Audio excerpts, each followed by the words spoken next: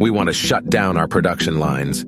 All production will be halted for 90 minutes. Why? Because it's vital for all our sakes.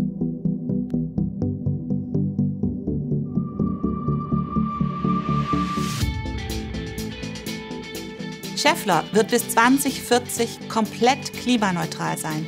In der gesamten Produktions- und Lieferkette. Uns ist klar, das ist ein sehr ehrgeiziges Ziel, bei dem wir kompromisslos bleiben. Damit uns das gelingen kann, müssen alle Beschäftigten weltweit mit an Bord sein.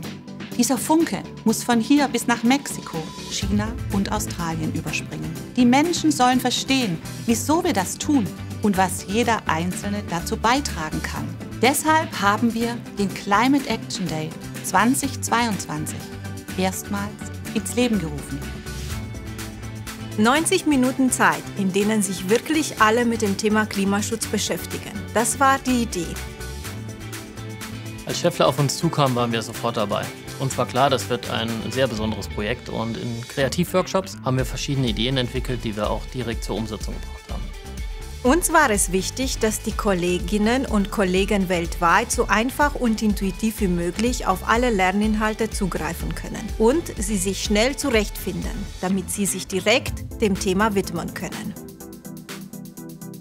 Die Begeisterung musste sich übertragen. Egal, von wo sich jemand zuschaltet, das Lernerlebnis musste das gleiche sein. Als Ausgangspunkt haben wir dafür eine Art Landingpage mit Chatbot erstellt, mit allen Informationen zum Climate Action Day. Von Videogrüßen sämtlicher Vorstände über die Auswahl der Workshops bis hin zur Möglichkeit, eigene Ideen einzureichen.